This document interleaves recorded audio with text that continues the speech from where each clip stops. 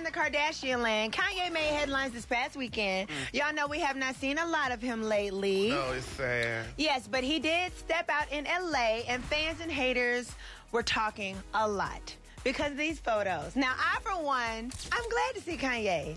I'm glad to see him smiling. He looks totally different. He looks like he's in bliss. He's been enjoying some food. He's been living his life. He looked good to me, but it was shaming him. What were they saying? Why?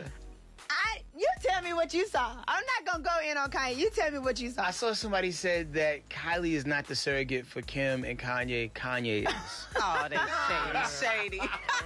Because he look a little thick. Okay, let's just keep it 100. He look a little thick. But let me tell y'all what I think. I think Kim done mastered the greens and the mac and cheese. Oh, hell. That stuff. I'm just saying, she done got it down pat. She with her brother. She got it down pat. And he eating good. That's true. I say, honey, no, he is severely depressed. And when you're depressed, you eat a lot, honey. You think He's sick of Kim. He want to get away from her. He's smiling, looking up at the sky, admiring the beauty of nature. That man is happy, okay? Because he out of that damn house. He got out, honey, and they just happen to see him happy. No. I feel bad for him because he gained all that weight. Oh, This is the old Kanye. Eat at the stove Kanye. That's why he was Kanye. No. Eat on the go Kanye.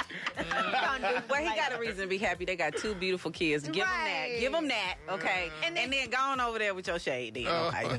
And they say that when the mother's pregnant, that the father does eat more. They do say that. but she ain't pregnant. Kylie is. Somebody is.